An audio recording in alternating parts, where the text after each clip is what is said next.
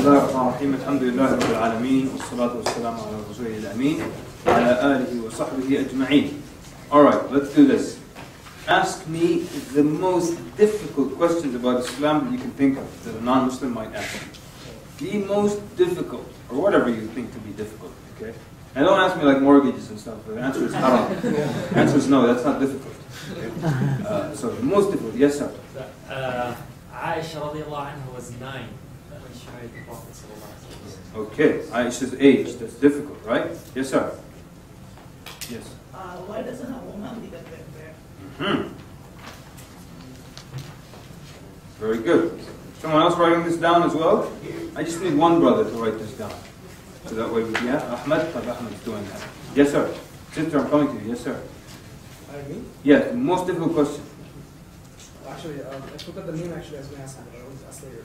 Okay. Sister? What's the difference between Shia and Sunni? Okay. Very good. Yes? Why is polygamy allowed in Islam? Oh yeah. Yes sir. How do you deal with a Christian that studied Sharia? Oh, okay. But give me a specific question that Christian might ask you so we can answer it. Yes sir. Why are there so many sects in Islam, and which one is the true one? Okay, which one is the true sect? Yes sir. How about Ahmed, you write, okay? Just put the bullet point, we remember what it is. It was like what came before God. What came before God? Someone came to me and asked me, they showed me a hadith in Bukhari, and they said that the Prophet did right. And Did what? Did right. Uh-huh. And I didn't bring the hadith. Okay. And I didn't know what to say. Okay, good. Yes sir. If God is all powerful and He doesn't need anyone and He's merciful, why does He need us to worship Him? And why does He punish us if we don't worship Him? Okay, what is it? You got that, Ahmed? Jazakallah khair. Yes sir. What does Islam say about evolution? Evolution. Sisters, no questions at all? No talking. You sisters know all the answers. That's good. Yeah? Why is slaves still accepted? Slavery in Islam. Oh yeah. Yes sir. What about the suffering of animals? The suffering. Not by humans. Uh-huh. Like a hunted animal by a tiger suffers Okay. before it dies. Why? Okay, good. Why? Why do the animals suffer? Yes sir. Well, why is there like always fighting? Is that a tough question? Okay, fine. Whatever is tough, that's fine. Yes sir. Yeah, I was going to say the same thing. If God was merciful, why is there so much suffering going on? Suffering on earth. Yes sir. So can I start with something animal like why do Muslims have to kill animals to eat them and stuff like that? No. Is that tough? They taste good, that's all. Really good. Yes sir. Now? Why would I want to be a Muslim? But is that a tough question? Because you don't want to be burnt in the hellfire forever. That's why. Give me tough questions. How can you prove that revelation came to Muhammad? How can you prove revelation came to Muhammad? How can you prove that Allah exists? That's not really tough, but okay. Every religion promises paradise, so what makes Islam like, that you'll get paradise for sure? So essentially, how do you know this is the truth that will take you to paradise? Right? Great. Yes, sir. How do you know who's the real God? Okay. Yes, sir. How can you prove Sahih Hadith? Do non-Muslims ask you things like that? Non-Muslims. A Muslim who only believes in the Quran, doesn't believe in the Sunnah. Okay, but Change.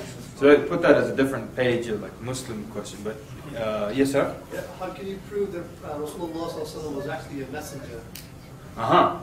Good. Yes, thank you. Finally, a sister that doesn't know something. Go ahead. How can you believe it? What? How can you believe what you can't do? Or how can you? We already said that, Ahmad. How do you prove the existence of Allah? Right? Tough questions. Yes, sister. How do you know that the Quran hasn't been Changed. Good. Yes, sister. What about jihad? What about jihad? Just write the J word there. Why does Allah need us to worship? Yes, your brother said that. Very good. Yes. Tough one. Why not worship Allah? What? Why not? Why not worship Allah? Yeah. Okay. Yes, sir. But we said the kind of Allah is leading us to worship, and we're answering that together. Yeah. How could a religion say that killing people will actually bring you closer to Come, I'll show you. Yes, sir.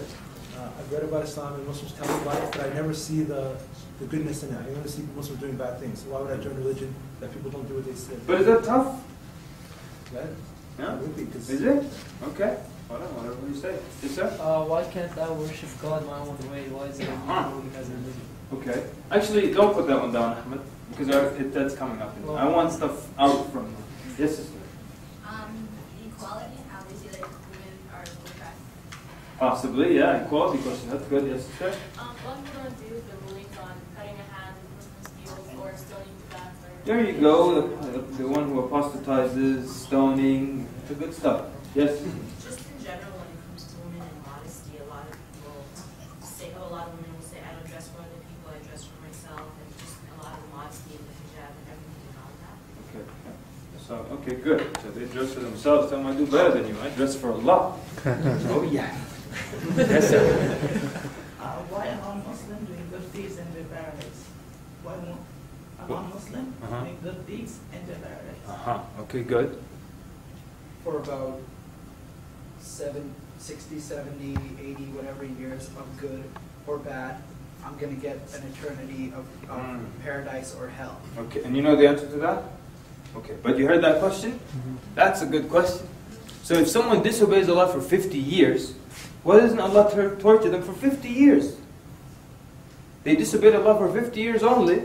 Why did they get eternity in the hellfire? Everyone see the question? Ooh, one more time. Someone disobeyed Allah, he did 50 years of sins, he should get 50 years of hellfire. I mean, in the worst case, 100 years of hellfire. Why does he get eternity in the hellfire? Brilliant question. You should get some kind of a prize, sir. Good question. And, yes, sir? Why did Islam come in Arabic? Why did it come in Arabic? Okay, fine. Yes, sir? Suicide bombings? Suicide bombings? Or martyr bombing? Martyrdom operations. Okay. We're putting this in jail over here, alright. You want me to stay in Calgary permanently, yeah? Like, anything else? Anything tough? Yes, sister? A lot of what questions? Qadr, okay, good. So, Qadr, don't write it, Ahmed, it's in the notes, it's coming up. Okay, yes, sir? Ahmed? I get this question now. What's going to happen to Mother Teresa? Gonna have the Mother Teresa, huh? Well, you have two options. You can be right beside her and see what happens to her, or you can look at her from up top. Okay, so. Alright, great. Right. Now, and you want me to answer all these questions, right? Great. I learned this from Sheikh Abdul Rahim Green, actually. You know, that you ask all the tough questions, and guess who has to answer them later? You do. So you're going to answer these questions. Now, you're going to answer these questions after you know a lot of techniques, so it won't be that difficult, trust me, inshallah. And if you want me to prove it to you, I can ask you some of them right now, and we'll see how long it takes us to answer them, and then we're going to go through some of the techniques, and you'll see that it takes you it's a lot easier to answer after you know some of the techniques. But okay, let's move forward now. So these were all the excuses why, or things that would stop someone from becoming a Muslim, or stop you from being an effective da'iyah and bringing people to Islam. And they're not just limited to those 5 on the board, there are probably a lot more. Okay, let's do this.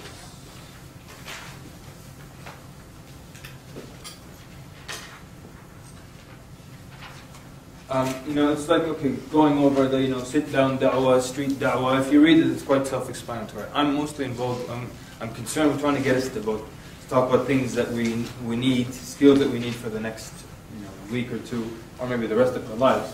So I don't want to necessarily talk about, sit down. I mean, obviously, we said that already. I want to show you when I skip a page, it's not a big deal. This is a page I skipped, and this is why I skipped it. We already discussed point number 1. We did. Point number 2, self-explanatory. That's why I skipped it. Point number 3, self-explanatory. So that's why when I skip a page, you can trust that, inshallah, it's not a big deal. But if you insist, you put your hand up and say, why did you skip that point? For example, there's one here. It says if they repeat an argument, rephrase it and say it back to them. So this is one of the techniques. When someone asks you a question, they keep someone's discussing religion with you. You explain something to them, they say the same thing over and over and over again. Well, that's because he died for our sins, and that's why this and that. So you explain, you talk, well, but Jesus died for our sins, and that's why. You explain again, but he died. What they're really telling you is, I don't think you heard me. So they're going to keep repeating it. Anytime, not just in da'wah, in anything in life, your child, your friend, keeps repeating the same thing over and over to you, they keep repeating it to you because they don't think you heard them. So the way to get them to stop repeating it is to, right there, rephrase it and say it back to them. So let me see if I'm understanding you correctly. You're saying that because he died for our sins, this, and that. So now they feel, oh, they heard me, now they feel comfortable, now they stop repeating the argument. So that's what that was about. That was with the internet, that's what I'm just showing you the page that I skipped through. So it's saying, stick to the point, meaning, not just throwing random pieces of information and just copying and pasting from other sites and then plugging it into the chat or whatever, the email. The rules are the same, the rules of da'wah. You start with tawheed, you build on the 5 pillars, things like that. You give them further, links for further reading. As a general rule, men try to communicate with men, and women try to communicate with women, because you don't want to give the shaitan an avenue. And so many times I'll get emails or calls, and someone will say, I started giving this guy da'wah, and now I'm emotionally, a woman will say that, now I'm emotionally attached to him. Or we have all those, da'wah brothers, they do all these things fi sabilillah, I love those guys. Everything is for the sake of Allah. One time in Toronto, this guy told me, he says, I like these sisters, but I like them for the sake of Allah. I said, aren't you sweet? For the sake of Allah. Let me just run through the page, the ones that I was talking about. So this is just it tells you the 6 slides I'm about to talk about. When you're passing out pamphlets, it's an area with heavy traffic. And this is what we were talking about yesterday, Ahmed. You want to hand out as much material as possible. You spread out your people, you canvass that area. So you've got 4 entrances. Let's say this is an entrance, that one, and those 2. And there's a lot of traffic. People are going to be coming in and out of this room, so I'm going to have a brother there, brother there, brother there, and a sister there. They're going to pass out material. I'm not just going to have people in front of this one door, and then I'm missing those 3 doors. I have a plan. Don't talk to each other too much. You always see this because people, they're too embarrassed, okay? Tons of people are coming through that door, and I don't want to stand in front of the door and say, hey, information about Islam, sir, here you go, some reading material for you, here you go, there you go, there you go. Too embarrassed. So I want, to look like I'm busy doing something else. So I grab Brother Ziyad over here, and I start telling him, we need to do da'wah, man. We need to work for this deen, so this deen can have the upper hand on this earth, and we can inherit the earth as Allah promised to believe it. Okay, we'll do some work for the deen, So don't talk to each other. A lot of times people just keep talking about the importance of da'wah to one another as people are walking by. So your plan here, remember, your goal was to hand out as much material as possible. Sometimes that's your plan. Sometimes your plan is, no, I just want to talk to as many people as possible. Your pamphlet is just there to start the conversation. You pass it, you look them in the eye, you ask a question, they stop, you start talking. Sometimes you just want to pass out material. Like, especially rallies and stuff like that, people are already chanting things, there's not much time to talk, you just hand out material as much as possible. Don't do the thing where 2 brothers keep talking to each other. About working for Allah. Work. Do the work. So, don't miss a single person. Remember the guy gave him a pamphlet and he said, what do I do now? There could be another guy like that. But you missed him because you were talking to your brother over here. Don't talk, just pass material. Have a catchphrase. Now the whole idea is you want people to stop and talk to you. Really. If you just want to pass out pamphlets, just throw them in the air. But you want to talk to people at some point. So one of the ways to get people to stop, you have a catchphrase. Someone give me a catchphrase. Someone new. Meaning someone who has not heard the workshop, somebody new. Catchphrase. What would you say if you want to give someone something to read about Islam? What would you say? There's no wrong answer. Yes, sister. What do you know about Islam? Here you go. What do you know about Islam? Learn and prosper. What? Learn and prosper. Learn and prosper. I like that. I like it. Who likes that? I like that. I've never heard that one before. Learn and prosper. Wow. Good. Yes, sir. What's your purpose in life? What's the purpose of life? It's not a bad one. Very good. Yeah? For your salvation. Brothers are hardcore over here. For your salvation. There you go. For your salvation. Yes, sir. Do you know your Lord or learn about your Lord? Very good. Learn about your Lord. Do you know your Lord? Protect yourself. Oh man, I like this guy. You sell insurance, sir? He said protect yourself. Very nice. I like that. These are great. I should steal some of these. I've never heard that one before. Protect yourself. Protect yourself. Very good. Protect yourself. You know? So when you protect yourself. Oh, hi. So great. Excellent. Excellent. Good job, you guys. Excellent. Anyone want to add anything? Yes, sister. Correct some misconceptions about Islam. What's that? Correct some misconceptions about Okay, nice. And possibly when you say that, your pamphlet has something to do with that, right? Great. Yes, sir. So you already know the answer? Sorry? You already know the answer? You might say that as you're handing it out? Yeah, because, let's say it says, who is Allah? And you'd be like, oh, you think that you already know the answer? Uh-huh. Okay, good. Excellent. One more. Yes, sir? Explore Islam. Explore Islam and? The truth is near. The truth is? Near. Near? Okay. The truth is near. The truth is here? Okay, good. Great. So, now, and the one I like to use, and just happens to be the one, but I might start using protect yourself now, is that, free information on the purpose of life. That's just what we say. Just nice and easy. Free information on the purpose of life, free and beneficial. They take it, thank you very much, have a nice day. Free information on the purpose of life. They refuse it, thank you, have a good day. If they take it, and then sometimes they look you in the eye. Free information on the purpose of life. What is the purpose of life, sir? And then they might tell you something. And whatever, right or wrong, it doesn't matter. The whole point is they stop and you might say, well, this is what Islam says is the purpose of life. And you start talking. Free information on the purpose of life. Free and beneficial. And my thing is, you either take it or you hear it. So if they don't want to take the pamphlet from me, I want to still make sure they hear the message. So free information on the purpose of life. They don't take it. And what is the purpose of life, sir? To worship the Creator is the purpose of life. Thank you very much. Free information on the purpose of life. Just like that. You're walking around, you're talking to people. Good morning, you're greeting them. I always tell people, you already look like Osama, so smile when you meet people. It's a nice experience. You smile, you have good morning and good day, and thank you very much. They take it, you thank them. They don't take it, you thank them. It's not a problem. And that makes that whole shy thing and embarrassment thing go away. They say no, just thank them very much, and that's it. And it has happened in the past when you refuse. Like one time someone refused to take a pamphlet, I still thanked them, and they came back and they liked the fact that you were polite to them. I said, you know what, thank you, I'll take it. It doesn't matter, it's fine.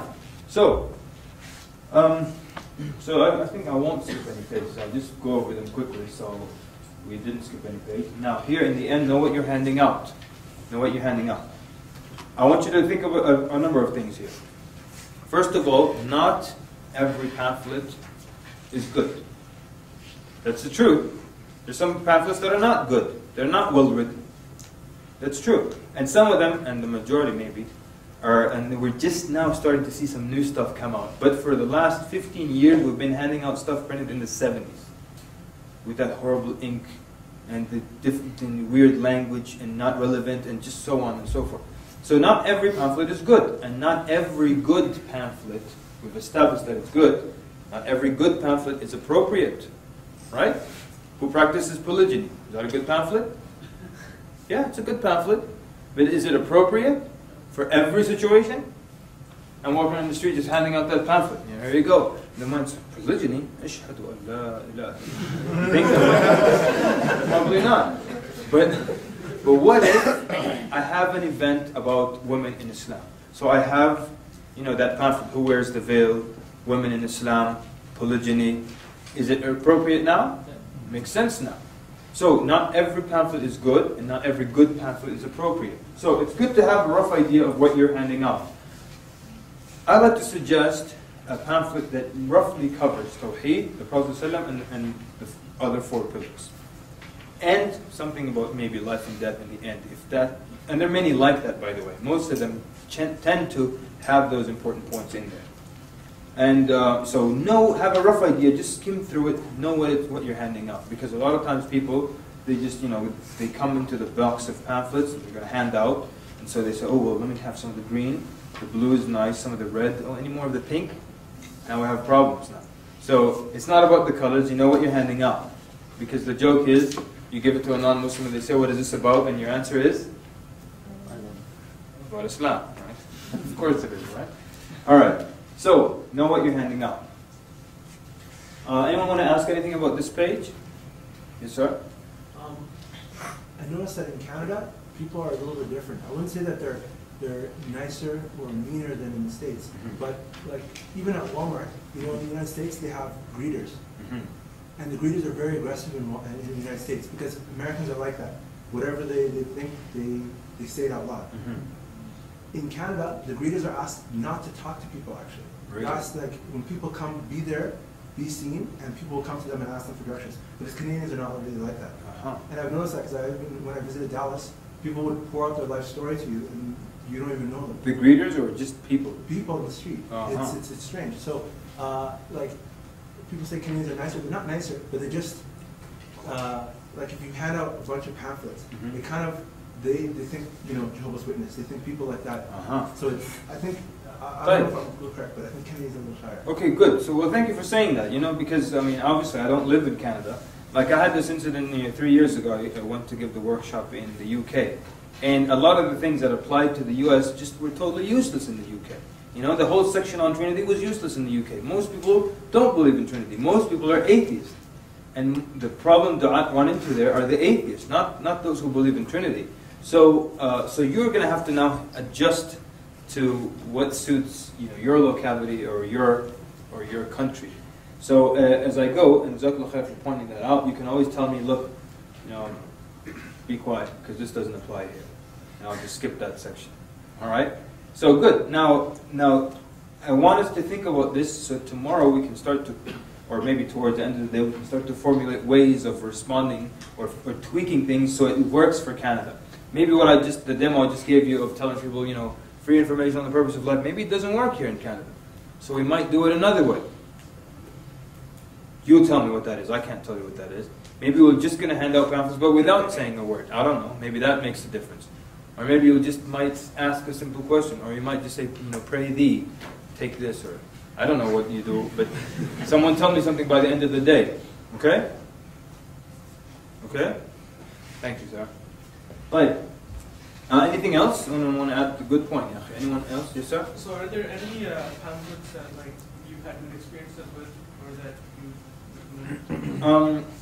Like I said, any pamphlet that mentions those basic things, trifold, that's what you pass out more than anything else. The more expensive you give to the serious person, the bigger the book or the pamphlet, you give it out when you feel that person might read or will read, or they ask for it specifically. Someone says, I want a Quran, I give them a Quran. The Brief Illustrated Guide to Islam, it used to cost a lot back then, and you just don't throw it out like a trifold pamphlet. But sometimes you meet someone who you feel this person will read, you give it to them. Or they actually see that book and they're more interested in it than a small pamphlet, you give it to them.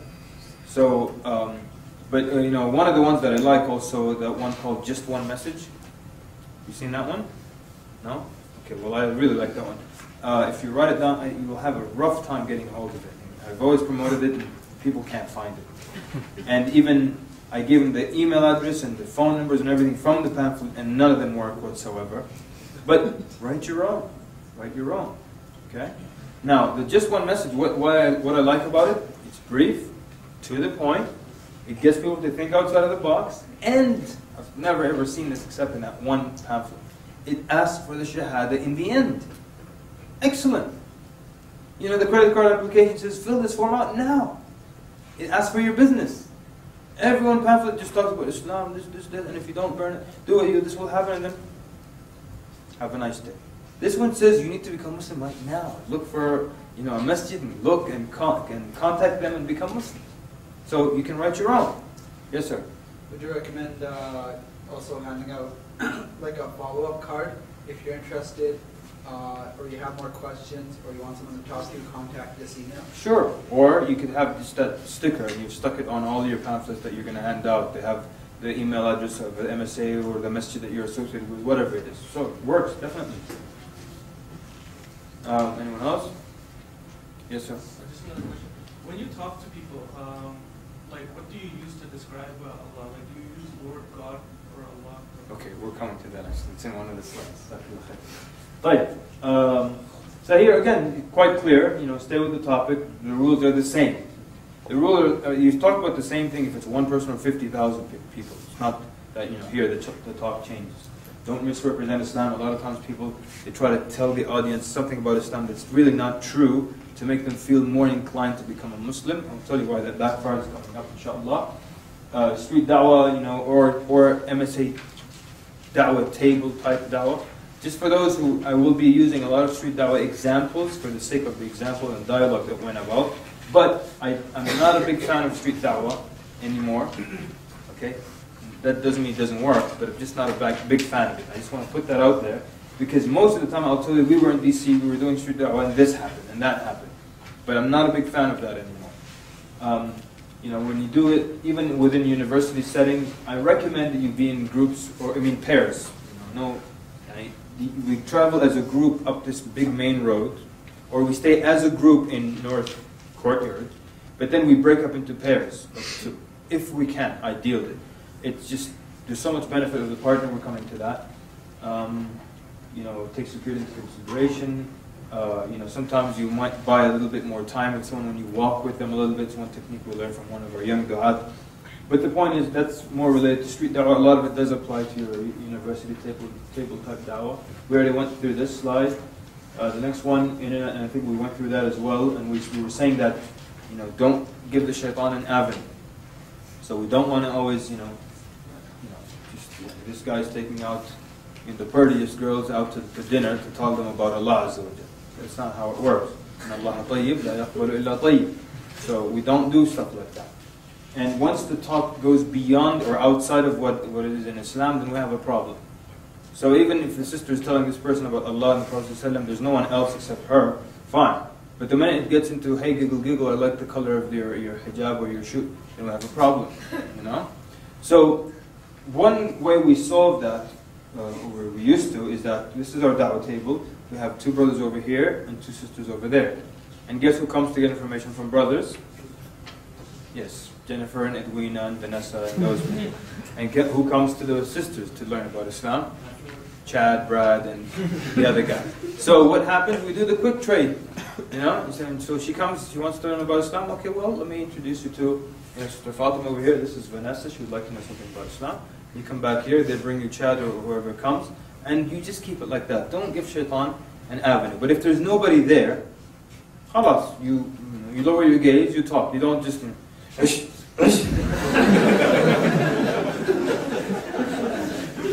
All right. Okay. What's before I move on, I want to talk about something. When we were talking about pamphlets, and I was saying not every pamphlet is good. You know, there's this thing where when it comes to da'wah, we don't study, and we don't engage in study. Even those of us who are scientists in life, when it comes to da'wah, the science flies out the window for some reason. A lot of times, this is how a good pamphlet is written. Some guy opens up Microsoft Word, he starts to type what feels good to him. He prints it, next day he shows it to his friends. They read it, this is great, they're all Muslims now. All of them like it, this is excellent. And then they say, let's print 100,000 copies of it. Great. Like, this is how I would like to see some group put a pamphlet out, and there's actually a group in Australia that they're doing a great job. They have put a lot of study into formulating an effective pamphlet. When I spoke about this at the workshop, they were in there and they came to me in the break and said, we've been actually doing this. We're working on, pamphlet. They wrote it. Then they're going to get, different focus groups and people to read it of different ethnicities, different religious backgrounds, different age groups, male, female. And then they're going to take this survey. What part did you understand? What part did you like the most? Which part was confusing? Then they're going to adjust and make the necessary changes. Then they will make the 100,000 copies. Make sense? Makes sense, right? So not just what feels good to me or what sounds good to me. Like there's one guy that I know. He owns an audio company. He only sells audios of the reciter that he likes. That's you. You don't like this reciter. But there's 100,000 other people that like this reciter. You're only going to sell them what you like? So, everyone has different tastes. So the same thing, I like this pamphlet, and Ziyad liked it, and Ahmed liked it, and Ahmed liked it, and Ahmed liked it. So khalas. Let's put it out. No. Let's get other people to see, non-Muslims, how do they feel about it? So that's what I'm saying. When it comes to da'wah, sometimes we forget about studies. There's a sister, got a PhD in something related to statistics. Alright? Look at the field, statistics. And there was a non-Muslim who read a copy of the Quran. He was offended by one statement in it, okay, in the translation or the explanation. And she started going around campus telling people, don't ever give this copy out to non-Muslims. It offends them. It was just one person who was offended, but she kept walking around saying it offends them. Now, that copy has actually been in circulation for about 15 years. It's one of the most popular. Many people came to Islam because of it. And very few, if any, people have complained. Now this one guy now, after 15 years of circulation, has complained. She's saying, let's take it off the shelves because of one person. And she studies statistics. What happened to science suddenly? With da'wah, we want to go on barakah. You know, we don't want to go on study, science, research. We want to roll on barakah. And lately we've been running on fumes of barakah. So let's do some study. Okay, one more scenario. I don't know if we did this in Power of One. Did we do it? No? Okay, da'wah exercises? No? So basically, there's one person who called me up. He said, look, from now on, I'm not doing any da'wah like this, but I'm going to be organizing Islamic nasheed concerts. And that will be my da'wah to non-Muslims. So what's your argument here? Or maybe you agree. What's your argument? Someone tells you, from now on, my da'wah is organizing Islamic nasheed conference. I'll bring, native bika, and they'll sing and whatever and all that, and then people will become Muslim. Yes, sir.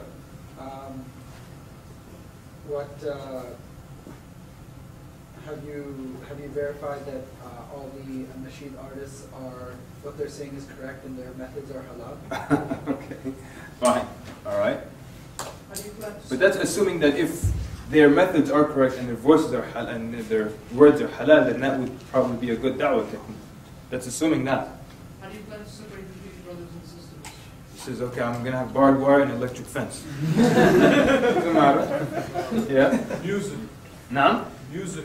Okay, but you're all assuming that if there's no music, this will work. Yes, sir? Is your target market listening to the G? You must be, what are you, man? MashaAllah, target market and stuff. I like it. We need to talk during lunch. Good. Yes, sir? Yes? Oh, I was going to say the same thing, actually. Oh, I need to talk to you too. Yes. What makes you think that that is an effective way of giving da'wah? Okay, we need to establish that first. What makes you think this is an effective way of giving da'wah? And that was, you said it in a very nice way. I actually just said, I don't think he will become Muslim because of an Islamic nasheed concerts. He said, and I'll get to you, because now we got to the point that, you're probably right, but I'm telling you this is what happened in the story. That's what I said to him, and this was his answer. Now I need you to answer this part. He said, no. One time, I was at an Islamic nasheed concert, and when the concert was over, a guy got up on stage and took his Shahada. So it does work. It does bring people to Islam. Now, respond to that. Let me try sisters first. Yes, sister in the back. Basically, they were looking, they're taking out of context. The whole purpose of it that he wanted to do is to have it for a da'wah, whereas that was just like a nasheed concert. So they're focusing, they're thinking this the wrong way. You're right, but he's going to come back and argue with you again. Look, the guy took his Shahada after the concert, so I'm going to prepare concerts from now on, invite different speakers, and that's it. Sister? How do you know that he took the Shahada because of the concert? Huh. Excellent. Sister is a scientist. Not that you were wrong. Everybody was, but the question was, how do you know that he became a Muslim because of the lyrics in the song? How do you know that? That is what they refer to as one data point. You just see one data point. You don't know what happened before it. First of all, let's go all the way back. First of all, okay, go ahead, sister. I was just going to say it's just one person, and then to your earlier previous point, you don't know the success of it. Okay, Jazakallah khair. But excellent. But like now, let's go back to what the sister was saying. So, how do I know what happened to this guy to get him up on stage? First of all, let's go backwards. Do non-Muslims usually flock to concerts if they say, native bika is coming to town? All right. Does anybody know who that is? So, do they just come and flock to these concerts? So what will you think? Why is that non-Muslim there then? What might have happened? Take a guess. Yeah? Maybe he was already Muslim, that was just his public shahada? Possibly. That's also very true. And sometimes there are some of those fake shahadas. I know, because I've seen some of those. The guy took shahada last week, but we have an event today, so come and do it on stage. And all the sisters are crying and stuff, but he was already been Muslim, you know? And we're all like, yeah? His friend brought him. He's Muslim. There you go. Most likely he was invited by somebody. It's not like Michael Jackson came to town. Hide the children. I mean, it's not.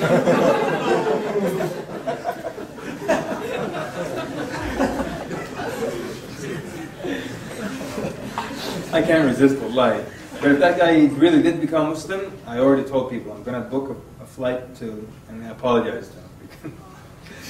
Anyway, so what happens when non-Muslims don't typically run to these concerts? They don't know these groups, so most likely we can assume his friends probably invited him to that concert. Come with us. Now, do we know what he went through before coming up on stage? Maybe he sat with them, read half of the Quran. Maybe they took him to Islamic events, fundraising dinners. They took him to the masjid. They took him to, the basketball game in the masjid. Maybe he went through so much before coming up on stage and finally saying the Shahada. So as the sister said, you just saw one data point. You don't have enough information to assume that he became Muslim because of the lyrics. And plus it's a huge, huge concert. A lot of posters, a lot of advertising, a lot of money to get one Shahada every time. You could put that same effort and money into something and get you a lot more people to become Muslim. But to everyone, you see what's wrong here? Yeah? Yes, sister. Maybe concert wouldn't allow people to become Muslim or wouldn't encourage people to become Muslim. But from my point of view, it may affect some of them to read about Islam later and know about Islam later, and maybe at some point later they become Muslim. Very so true.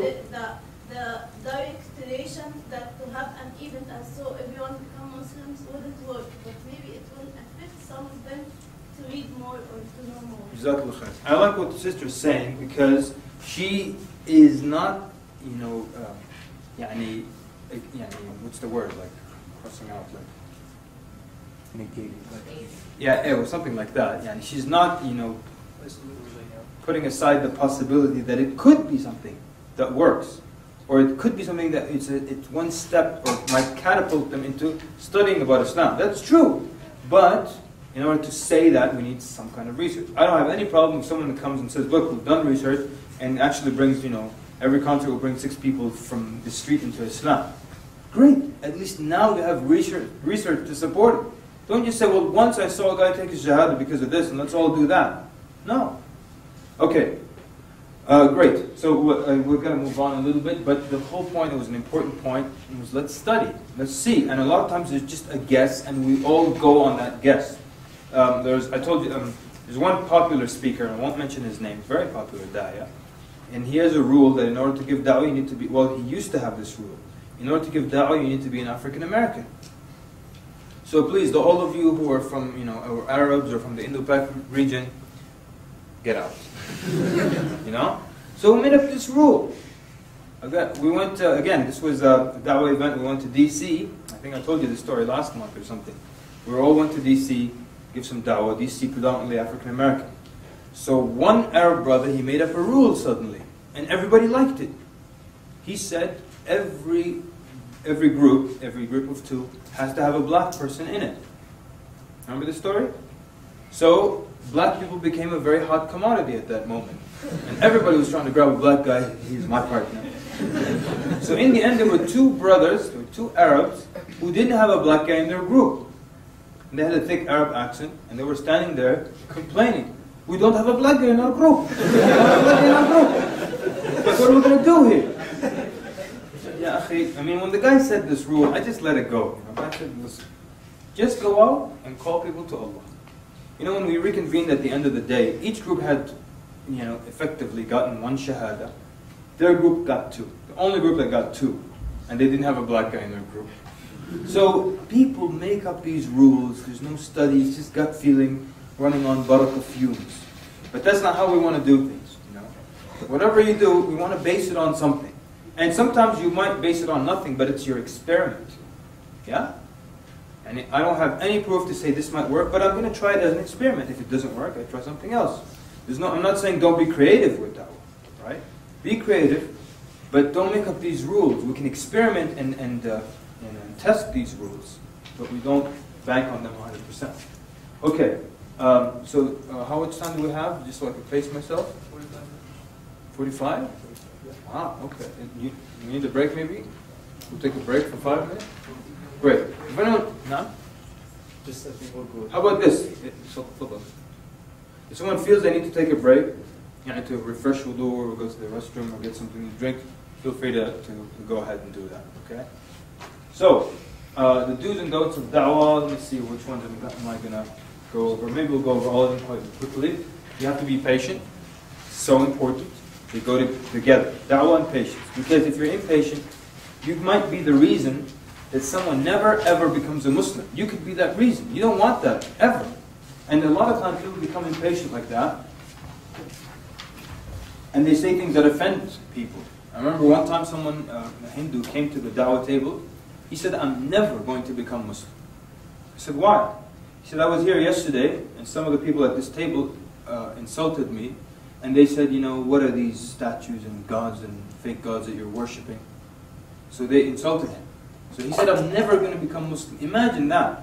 We already have enough things to deal with on the Day of Judgment. Now you got a list of people who said, well, I never became Muslim because he was rude, or he insulted me, or he lost his cool. So be patient. You don't want to be the reason someone never enters into Islam until they go to their grave. So be very patient with people.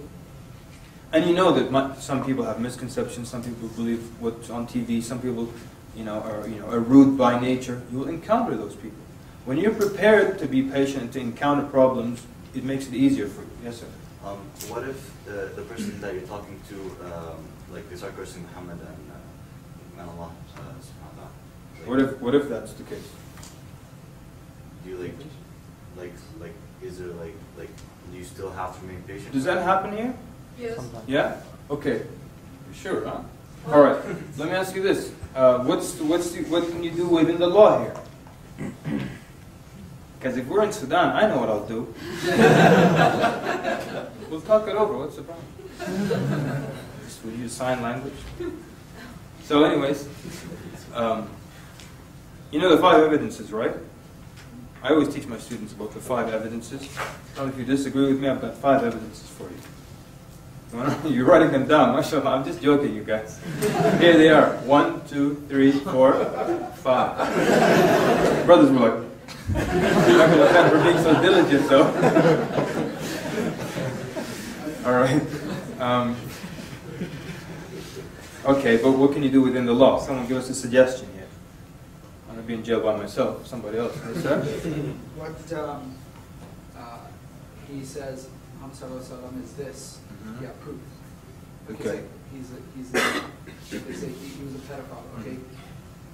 Where did you hear this? Can you explain? Good. So, you might try to question.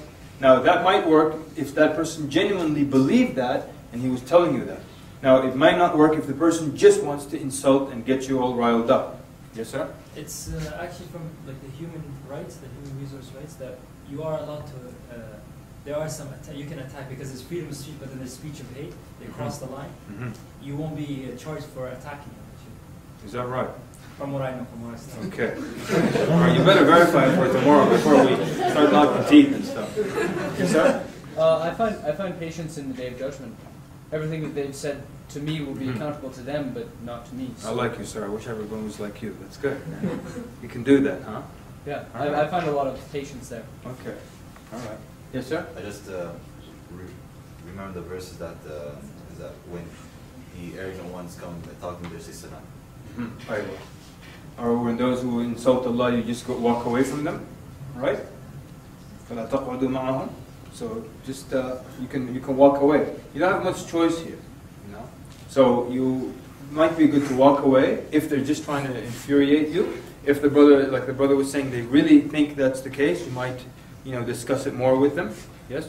I think usually you have to assume that they don't know better. It's usually something they heard, and you tell them, did you read about this, or did you hear this? I heard this from a friend of mine or something, or from the media or something. You tell them, this is what this Islam, this is Islam. So good, you can question their source, where they got the information from, so on and so forth. If they're just trying to make you upset, it's probably better to walk away. Especially if you know you have a temper problem, run away. Alright, be clean and be neat and clean in appearance. That's just the general recommendation. Like I said, you don't like anything I put up there, leave it, it's not an issue. But generally, I recommend that if you're purposely going out for da'wah, I recommend you look a little bit above average. Or average is fine. But if you're purposely going out for da'wah, that doesn't mean if I'm walking down the street in my regular jeans and t-shirt, someone asks me about Islam, I have to run to the phone booth, right? My da'wah outfit, then I come with my khutra flowing in the back. Ask and I shall. So, generally, clean, You know, what's the joke with on this slide? You want to remember? The nails? Yeah, there you go, good man. So the guy, he's got long, dirty nails and they're all black, dirty, full of crud. And he's telling people, look, in Islam you have to be very clean. You're very clean in Islam. Thanks for remembering that. Be straightforward. Allah Azza wa Jalla is very straightforward with this in the Quran. That's how He gets His message across to us. It means that's the best means of communicating with human beings, being straightforward. Which also means it's the best way they can communicate with each other. That's why the Quran, any question, the answer is this. If you do this, that's the reward. You do that, that's the punishment. يَسْأَلُونَكَ عَنْ, they ask you about, قُلْ, that's the answer. It's very straightforward. And it also makes life so easy when people are straightforward with you.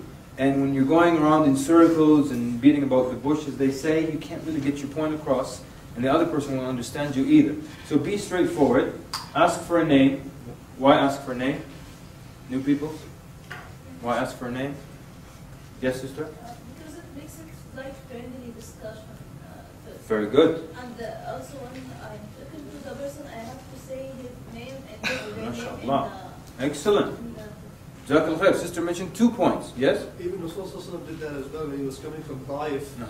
And the orchard where he sat down. The guy who gave him the water, he also asked his name, which was Addas. So. Jazakallah khair. Very good. And the Prophet actually, when he asked him his name, he used that to discuss, his origin, and then it became a da'wah reason. Sister said, ask for the name, it makes a da'wah personal. True? And you want your da'wah to be personal. You don't want to sound like you have a script and you just come and you spill it out to people. So it makes the da'wah personal. And so the sister also said, you use the name. So, remember the name. When you ask for the name, remember the name and use the name. If you leave one of these 3, it's useless. If you remember it, don't use it. What's the use of remembering it? If you forget it, and every time you come to use it, I'm sorry, what was your name again? Okay, John. I'm sorry, what was your name again? John. So, the da'wah becomes personal. Remember how the Prophet ﷺ, when he came to Uthman radiallahu anhu, what did he tell him? He said, verily, I am the Prophet of Allah, sent to you, ilayka wa ila nasi jami'an. Can you imagine that? That the Prophet of Allah comes and says, I was sent to you, and then to everybody else, but sent to you. Very personal.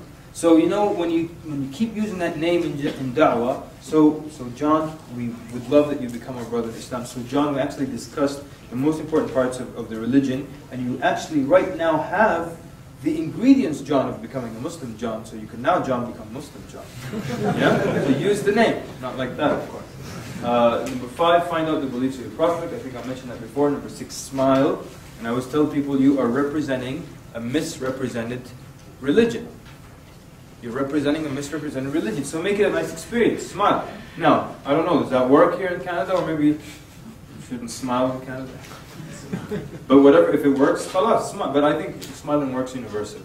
I think wherever you are, I don't think there's any culture where if you smile, it means you're upset. So smile, and it makes it so much easier. And smiling is contagious, and it shows that you are happy to be there, and it shows that you are confident, because people are not confident, they don't smile. So it says a lot of things. It conveys a lot of messages.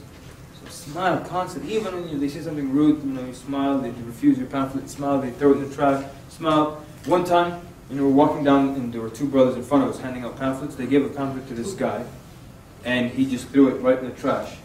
And then, because basically, the du'at were coming at him like this, He took the pamphlet. When they went by, there was a trash can, he threw it. Then he looked up and we were coming. So now he felt embarrassed that he just saw me throw the pamphlet. When we walked by him, I said, second chance. Khalas, no big deal, you know. But he said, no, thank you. No problem. Doesn't have to work every time. Anyways, okay, you know, so you're trying to avoid unnecessary arguments, unnecessary confrontations, and that's one of the benefits of having a partner, number 8, because they can help you with issues like that. Sometimes, especially sometimes, you might give da'wah to 2 friends. One of them is starting to be, is responsive. The other person is not.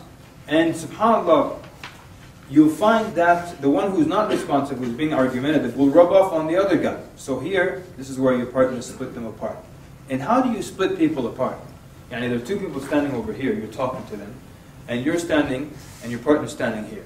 And this guy is making good headway with this guy, and this guy is not doing a good job arguing. I want to separate them from each other. How do we do it? You just say, look, you stay with you, go with him over there. How do you do it? Well, how would you do it? The partner can just ask the other guy a question and kind of slowly move away from the conversation. There you go. Now all I have to do is, so I'm talking to someone over here, my partner's over there, I want to move this guy all the way over there. So then I just keep talking to him, and I just take a step over like this, you know. So, and then he moves a little bit. A little by little, I move over, and I keep talking to him, and he keeps moving with me, and finally you'll find that we're over here, and the partner's still where they are. Or even if I take 2 steps this way, and my partner takes 2 steps that way, khalas, we've separated them. Okay. So it's not that neat. Not everything is just, you know. So some of the things just be a little artsy, a little finesse. That's it. Makes life easier. Okay, here number 9 means keep your focus on Tawheed. And we're coming to this when we discussed, you know, the process, the chart. We're not just throwing information. And I told you about the guy with the chicken, right? Yeah, the guy who basically gave a talk. I'm talking about Tawheed, and it was a dinner. It was a talk, speech, and there was a dinner. During the dinner, some Muslim he thought it was necessary to introduce this potential revert to the concept of dhabiha and halal meat. So the guy was very intrigued by it. And now after the dinner, I'm trying to talk to him about Tawheed, and he keeps asking me about halal meat. So every time I'm talking about Tawheed, he interrupts me. Okay, well, let me ask you this question. So suppose then the chicken was killed in a dhabiha way, but it was not raised in a humane way. Does it still make it halal? And I generally like this topic, of organic, not of halal, not halal. I like the organic and humane and all that. So we're talking. So I would find myself going into that. Then I stop myself. No, what are you doing? Come back to Tawheed. Come back to Tawheed. Well, but if the chicken was, and then I get back to the chicken. Then you know what? In the end, I just have to tell him, listen, don't worry about the chicken right now. Okay? Right now, I want you to worry about yourself. When you become Muslim, we'll go and we'll fight for the rights of the chicken, and we'll have signs up for the chicken. You know, free the chickens. You know, just to give you, just so you know how much your society needs you. Like, brother in Toronto, you may have heard this. He told me that they had a table, they had a big sign that said "Free Quran." So an old lady came up to him and she said, "What did Quran do?" She thought Quran was some guy in prison. We're fighting for him. Free Quran. She said, what did Quran do exactly? So this is what you're dealing with. Like, people need you.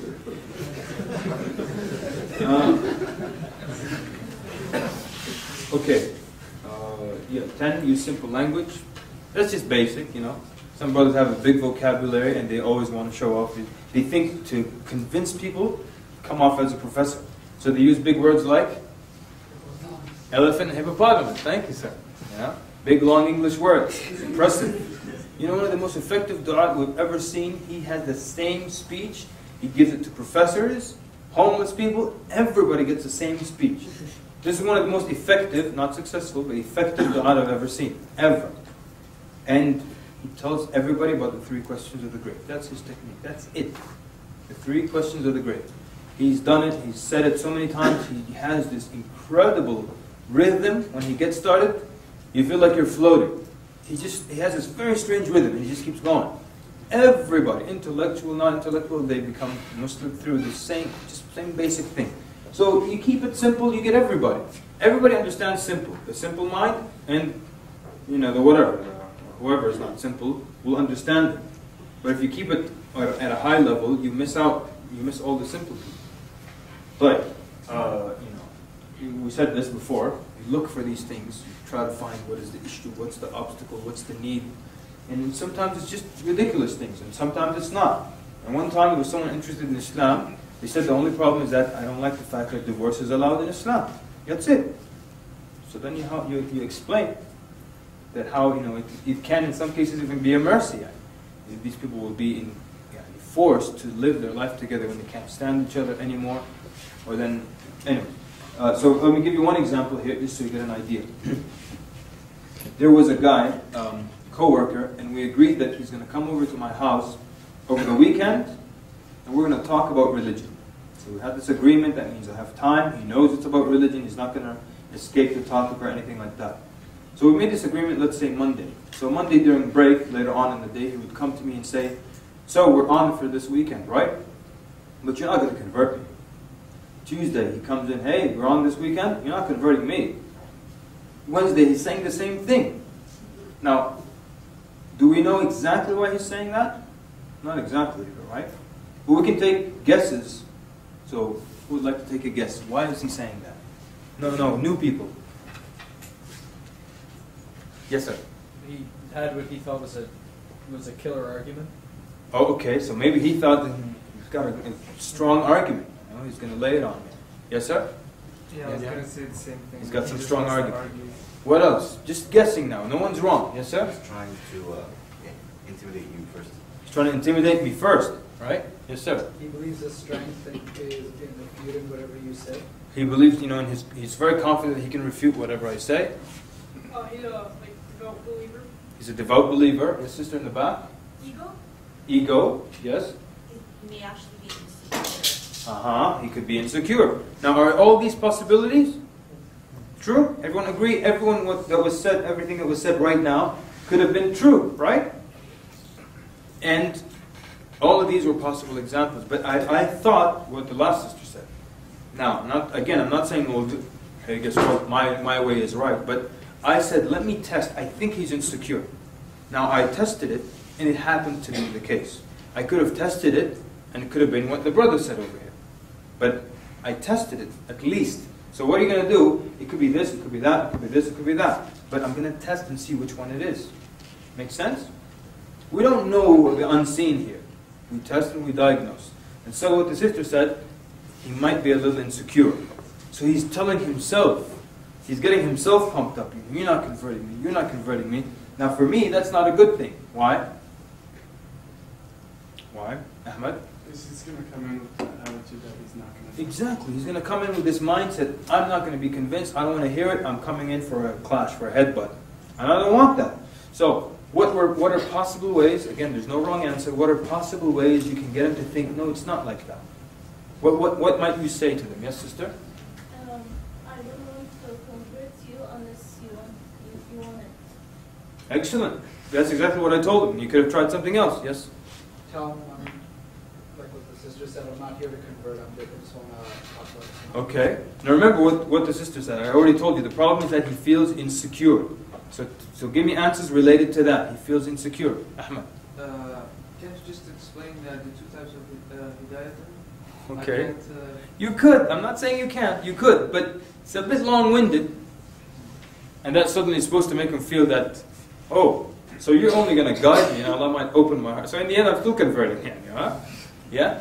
I would feed him really, really well when he first comes over, and then I talk to him. You would feed him really, really well. Put a lot of spices in his food, and he's already an American white guy, so he's going to be like this all the time. Yes, I believe you. Yeah? No, I'm not saying you're wrong. Good, okay. Maybe you're that much of a good cook. and everyone will become Muslim. The minute they taste your food, then, Ashhadu an la I'm just picking on you. Yes, it's in the back. Sorry? That it's not like right or wrong arguments. Okay, possibly. Well, well, if he's insecure, then he probably feels threatened by Islam. So you got to find out what aspect of Islam threatens him. Okay, great. Yes, sir? Well, what if you agree with everything I say? Then what? Okay, good. MashaAllah, you guys are a very intelligent crowd. I say that everywhere I go. And I don't, actually. Good, I'm loving all the comments and how quickly hands go up. This is great. So, excellent. Everything you said was right. Could have worked either way. The sister said he had a confidence issue, and I figured that's what it was. He doesn't know what I have in store for him when he comes to my house. So he's trying to convince himself and pump himself up that I am going to go as a Catholic and come back as a Catholic. He won't change me. He's afraid that I might drop something on him that's so hard, he'll come back as a different person than when he came in. So I started to tell him, yes, you're right. I started to give him the confidence. You're right. I can't convert you. Only you can convert you. I can't do anything to you that you don't want. You're the one who will have to accept arguments or reject them if you want to. So I made him feel that we're not coming here to clash, just like some of you were saying. We're just talking. So he actually let his guard down and felt, well, this is good, no pressure. It's not about who will win or lose. It's about the decision I make in the end. Whichever way, I win. And so, alhamdulillah, when he came, he wasn't looking for a clash or a headbutt. Alhamdulillah, he did become Muslim at the end of the time. So, that's just again, you find that problem, that issue, that obstacle, you fix it. Yes, sir? Like, how long did you know him before you invited him to your house? Like, what I mean is, like, what did you do before the point you invited him to your house? In this specific case, I knew him for, for a number of months. It wasn't a long amount of time. It wasn't like 8 months. It was probably a few months. We actually became friends very quickly. He's a very nice guy. But, maybe it was 4 months, maybe 5. But I'm just telling you the specific case. I'm not saying this is the rule. You should know them this long before you invite them over or something like that. But that was just the answer for the specific case. Okay? Number 12. A lot of communication is non-verbal, so you listen with your eyes and your ears. Remember what I told you about the da'iyah? You pay attention to things. You look at how people say something. What do you understand from this? And I'm giving you actual examples now. Someone says, Islam is such a great religion. If it just wasn't for all that women thing, for that women issue. What does that tell you? It's a misconception about women in Islam, right? All right, another true story. Someone asked me this question. Now, read into everything that happens before they speak. Pulled me aside and spoke in a low voice.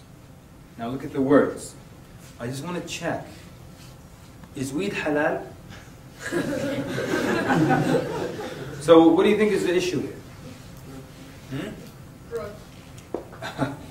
Yeah. Yes, sir. Possibly. Now, and of course, we're given the betterment of the doubt. Is it possible the brother's doing a little bit of puffing on the side? And he's calling me aside, a little ashamed, lowering his voice. His question wasn't, is weed haram? Because if any of you have ever been asked questions by people, most questions are, is this haram? His question was, is this halal? And what else? What other non-verbal cue did we see? Okay? And then when I said, of course it's haram, this is what happened. You see? So that's just it's a whimsical way of saying there's so many ways you can understand what's happening just from the way the question's being asked, the body language, and he was kind of a little bit, what's the word, hunching and over and just saying, pulling me to the side, whispering. All that tells you there's some issue going on. So that's what you are as a da'i. You look at all these things. Let me tell you the full story of the guy who became Muslim when I gave him the pamphlet. I was walking this way down the sidewalk and he's walking that way. And as I passed him, I gave him the pamphlet and I kept walking. When I turned to look at him, he stopped and he was looking at the pamphlet. Should I go back and talk to him? Why? Because he stopped. See? You all saw it. You read into a sign. He stopped. Why did he stop? All day I'm giving people pamphlets, they keep walking. Why did he stop? That means there's something there. That's a sign for you as a da'iyah. So he's interested enough to stop. I told myself, should I go back to him? I said, yes. When I got to him, he said, what do I do now? See? So all you have to do, you have to read into these things. You have to read into these signs. So that's what it means. A lot of communication is non-verbal. Look at these things constantly. Try not to overanalyze, but just look at these things. A lot of times with religion, the discussion is in the context, or it has the flavor of being an argument. By the way, something important I have to say that I forgot. As we're going through, if you look at your notes, the slides towards the end have most of the meat and potatoes in them, the heavy stuff. But as we do these slides, the examples I give you, they're actually, they have techniques and rules in them. So try to pay attention to them, and I'll point them out whenever I can. So don't say, well, here we're just going over the do's and don'ts. No, in the do's and don'ts, we discuss techniques. Did we do that so far? We talked about the technique. This is a technique. Focus on tawheed, having a partner with you. Understanding these issues, how to do it. We spoke of that a couple of times. Using the name, using simple language, being straightforward. All this is technique, even though it's just listed under do's and don'ts. So while we're going through the stories, pay attention to technique. So we said that most of the time, when you have a religious discussion, it's in the form of a kind of debate, or who will win or who will beat who. True? When that's the case, people usually don't tend to listen to one another.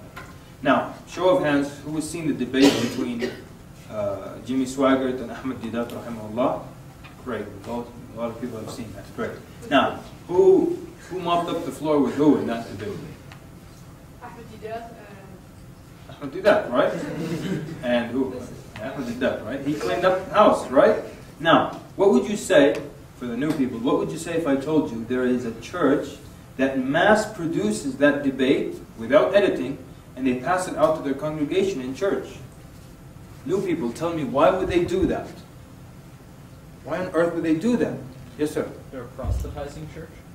They send people out from their church to... But why would they give them that debate where their guy's being destroyed? Yes, sir? Sorry?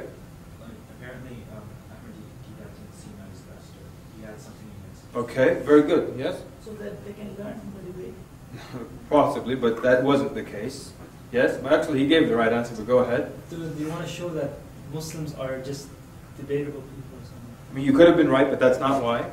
He already gave the right answer, but your hands are still up. Go ahead. I want to give everyone a chance. Now? From their point of view, they want. Exactly. That's what the brother said. You're just putting in different wording. That's what happened. In their mind, their guy won. Really?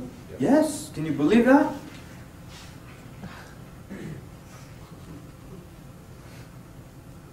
How did I get to this point so quick? Usually I discuss it on another slide, but let's just do it here. Their guy won. It's under the dome section. There we go. We'll just do both now. Don't start attacking. Don't start being aggressive. Now sometimes people read that slide and say, oh, you're saying Ahmed Didat rahimahullah was aggressive. No, I'm not saying that. Look, they thought their guy won. Why? Because it was a debate. It was a debate context. They don't hear the arguments of Ahmed Didat rahimahullah. They hear their guy winning, because when there's a debate or something aggressive or an argument, people put a mental block and they don't hear what you say. You see? And now, with that being said, I have to clarify. The debate has its place in Islam, but it's not the norm. You understand? There's a place for debate in Islam, but it's not the norm. And a lot of times people think that's the norm, that you start debating. A lot of people take the workshop and then I see them give da'wah. They just try to make the person uncomfortable and paint them into a corner. What about this verse, this chapter, that? Does not contradict what you just said. And this verse in this chapter contradicts both these verses and contradicts you as well. That's not the point.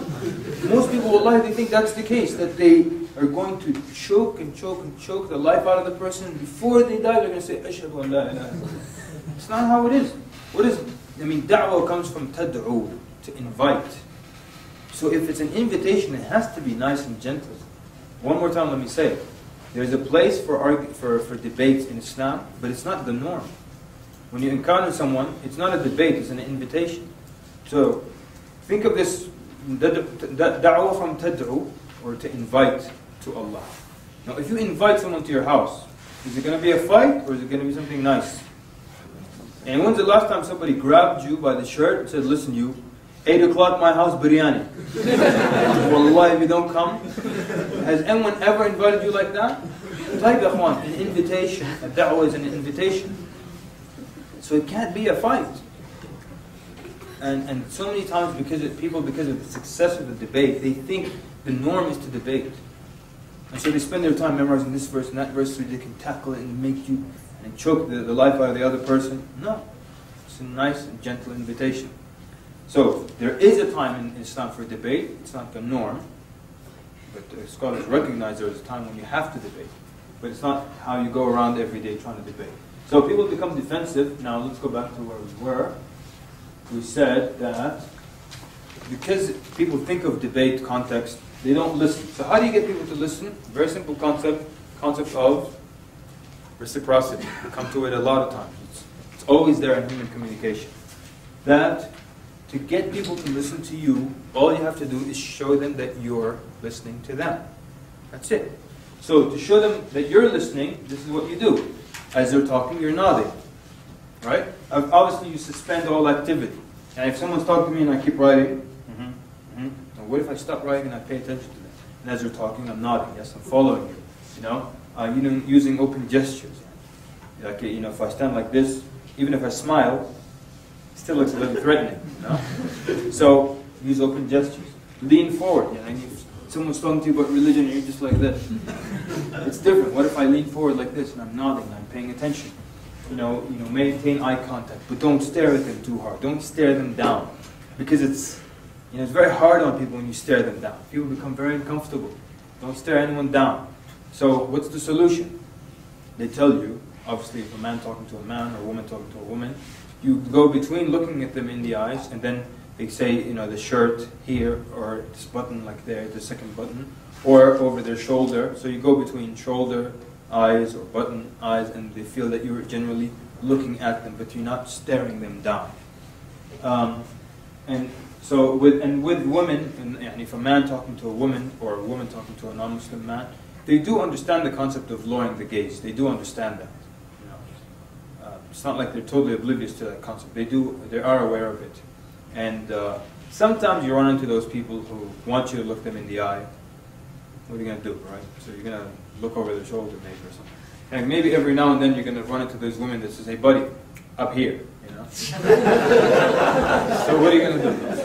But for the most part they understand it. And I'm sparing you the stories, but generally there's a woman, this guy gave her dawah for 2 hours. She wanted to marry this Muslim guy, so he invited her to Islam for 2 hours. He spoke to her, obviously with people there. When he left, she cried. She said, I've spoken to religious people of every faith, and they all look at me, and they look at my beauty, or they ogle me, they stare at me. She said, this man never, ever once raised his eyes to look at me. She was very moved by that. She knew that he respected her. She didn't study about lowering the gaze and read the ayah. She knew it. So, so obviously the opposite sex, you would not, stare, or you try to lower your gaze. So the way to get people to listen to you is you listen, show them that you're listening to them. And they will reciprocate, and they will say, no, he was listening to me, I will listen to them. Now I always say that the time some Mormons came to my house, and as I was talking to them, they kept flipping through they weren't listening to me, they were just flipping through the Bible, preparing their next argument. And I noticed that, and I remember catching it, and I said to myself, oh, you're not listening to me? Like, we'll see if I listen to them when it's their turn to speak. When they were speaking, I didn't even care what there was. I was just going through my books, preparing my next argument. You think we're going to move forward? Probably not. So, listen. Number 12, listen. And you know what? Most people don't listen. If you pay attention to it, you'll see that I'm speaking the truth. Most people, I'm talking Muslims, non-Muslims, your friends, most people do not listen. Most people are poor listeners. You don't believe me? Don't worry about it. Pay attention to it. Pay attention to it during lunch. You will see that people don't really listen very well. And especially, they don't hear it. Sometimes people ask you a question, they don't listen to your answer. And one of the ways you know people aren't listening to you, when your sentence ends, theirs is beginning immediately. They were just waiting for you to shut your mouth, basically. Not paying attention. You pay attention to it, you'll see. Very few people listen. And I also say this, I missed it in a few slides before, very few people smile. I'm talking about Muslims. Very few people smile. Pay attention to it, people. Pay attention to it. And talk about good Muslims in the masjid, with the toothstick, with everything. You don't smile.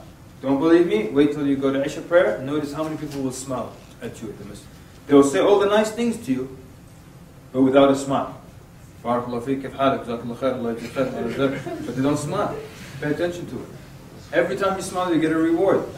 You know, you see 50 people a day, 20 people a day, 10 people a day, and you smile, you get 10 rewards. Multiply that by 365 days of the year, you have. You multiply that if you live up to 50 or 60 or 70 years old, you've got a mountain of good deeds. Prophet said, do not belittle, do not belittle any of the good deeds. It adds up. And وَتَبَسُّمُكَ فِي وَجْهِ أَخِيكَ صَدَقَةً. And your smile in the face of your brother is a sadaqah. So pay attention to that. Okay? Pay attention. People don't smile and they don't listen. You'll see. Okay.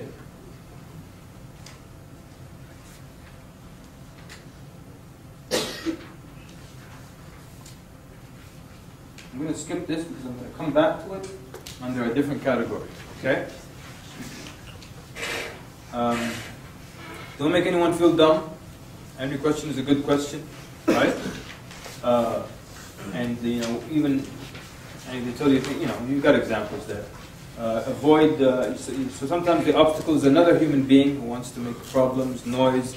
Your partner can save the day when it comes to that. I think I always tell the story about the lady in DC. And basically, I found this guy with a very serene, calm look on his face. So I came to him, started to give him da'wah. This old lady came out of her house. She saw us in these white robes. She said, "Oh, you're the guys who don't believe in the Lord Jesus Christ." And she started saying, "The Lord taught me how to dance," and she started dancing. So now I don't have time for that, obviously. So my partner immediately knew what to do. See, this is the benefit of having a partner. I didn't have to tell him. I didn't have to do anything. He immediately knew. So he went, he took her aside, they started to discuss dance moves. Well, over here, I could talk to this person without any noise. So that's why the partner is just such a benefit. And here, I referenced the example of the Prophet ﷺ when he invited his family, including Abu Lahab. And he wanted to give him da'wah, right? And then Abu Lahab stops the Prophet and said, "Look, if you're calling us for that new religion of yours, we don't want to hear it." So what happens? According to one narration, Prophet ﷺ invited them again. Same people, except this time without Abu Lahab. And he called them to Islam. So, avoid human obstacles as well. Explain, okay.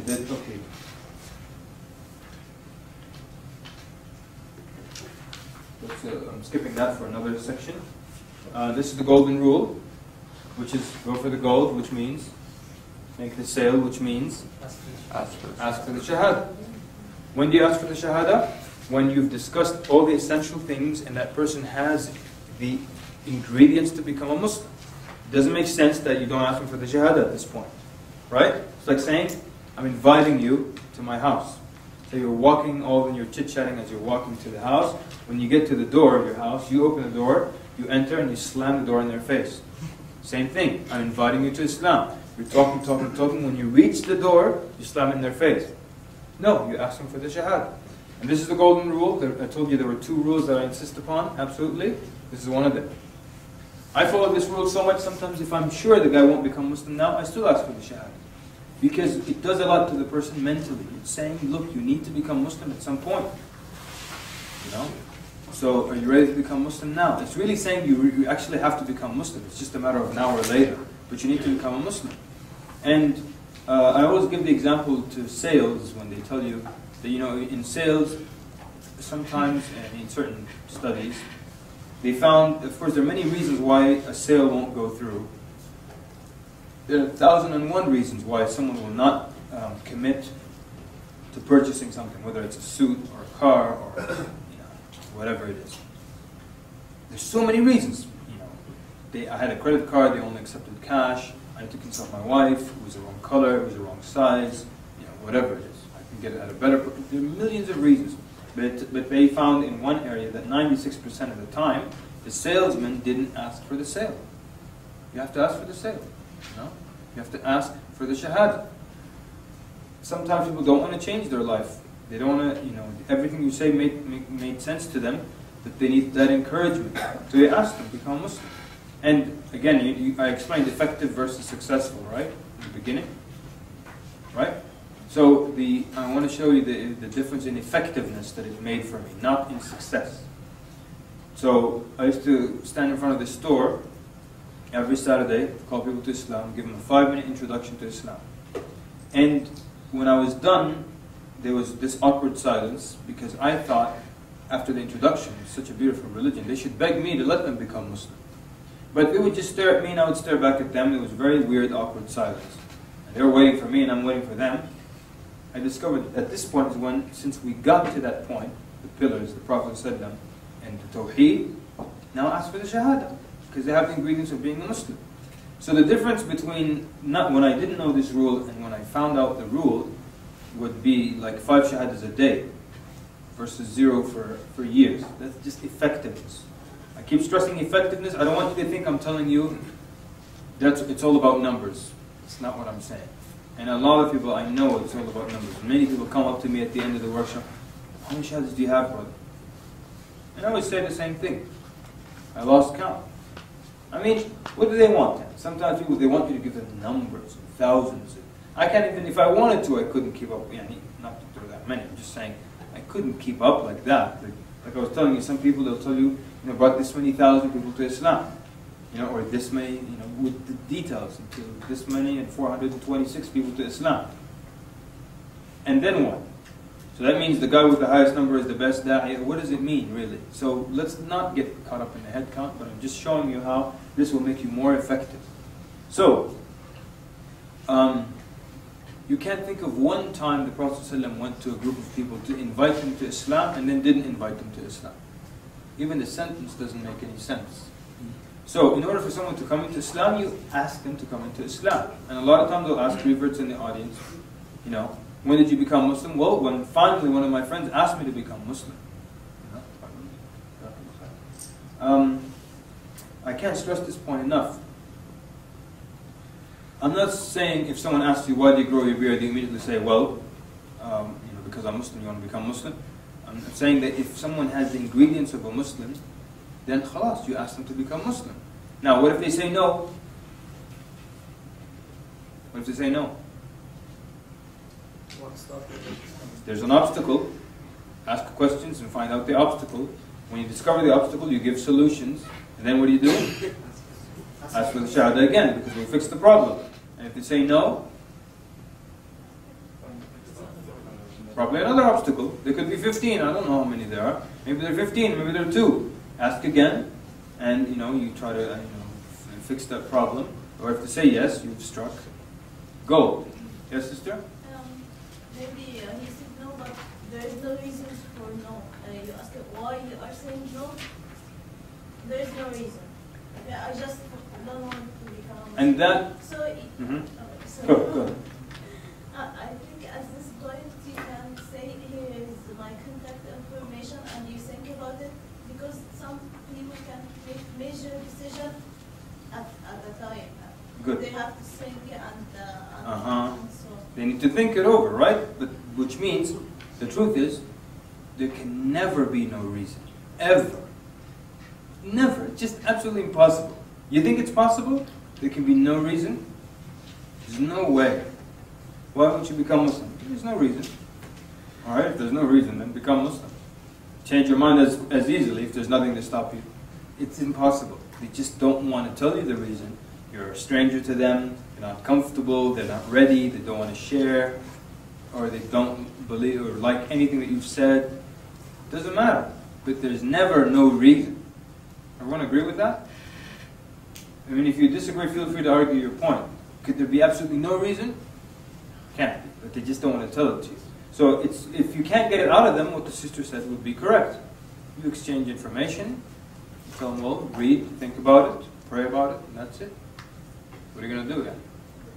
And you might encounter them again next semester if you're in college, and then you might ask them again, hey, how are you? Remember we had a conversation last summer, or what have you, and did you become Muslim? So? Okay. Yes, sister? Can I add something to the list? I'm not sure. Sure. First, I think that the Raya has to fix his intent from inside Mhm. that I am doing this for Allah, not for showing or so. Mhm. And this is why Allah will give him or her barakah. The second thing that to make dua for the person I am inviting to Islam. So Jameel. in my inside I say, yani, Ya Rabbi Din. Okay, good. Very nice. طيب, جزاكم الله خير. Very good, sister saying. Have the sincerity, and that's the beginning of part 2. We're coming to that. The other part, you're saying you can make dua for that person. And there was one brother, very nice brother. Every time I was talking to someone, he would go there and start making dua for them. Okay, this is a good, I'm down with this as a team up. Make dua on this dawah. Yeah?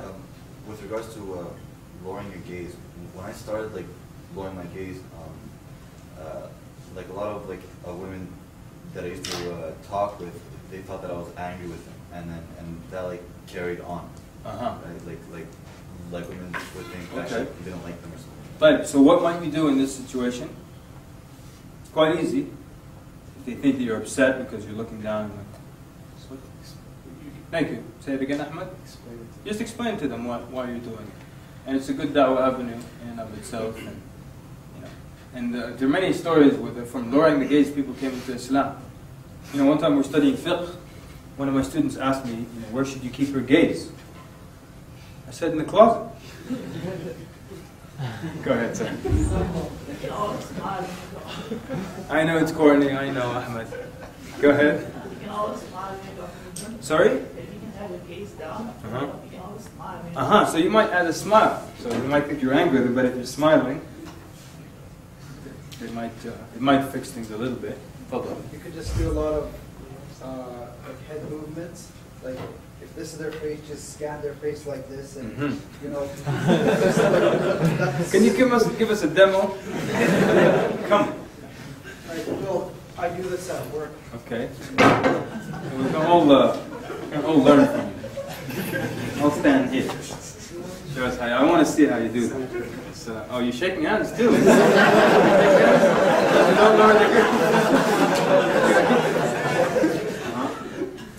So I'm standing at the till, and the customer is here. Oh, okay. So I do this at work, and it's like. How about I stand here so the camera? So. Go ahead. No pressure. So now on this guy, you can get a warranty on it for an extra $149. It'll cover you for 2 replacements. It just costs an extra $1.49. You just have to bring it in. Don't need your receipt or anything like that. You want to go with that? Okay. Did you see that? What do you think? Pretty good. Okay. Just like focus on the area. Even if you have to like kind of just go over their head. Like you can focus on this area or look like you're engaged, but well, you don't have a computer. But focus on something else while you're doing it, but make it look like you're actually engaged. You shake hands? Thank you, very courageous of you. Very good. Thank you. All right, so there are ways around it, and I think we're going to come to more ideas when we discuss what happens when someone's trying to shake your hand, how do I do it. There's so many ways, like what the brother did just now, that they won't really pay attention that you actually didn't look at them. We're going to discuss some techniques that they won't really they won't really notice that you didn't shake hands with them because you made it so smooth. So Jazakallah, thank you very much for coming up here. I think it's probably time to stop, isn't it? Lunchtime. Okay. But lunchtime, Jazakallah khairan. When we come back, we will continue inshallah. Sallallahu mubarak ala Muhammad wa ala alihi wa sahbihi ajma'in. Assalamu alaikum wa rahmatullahi wa barakatuh.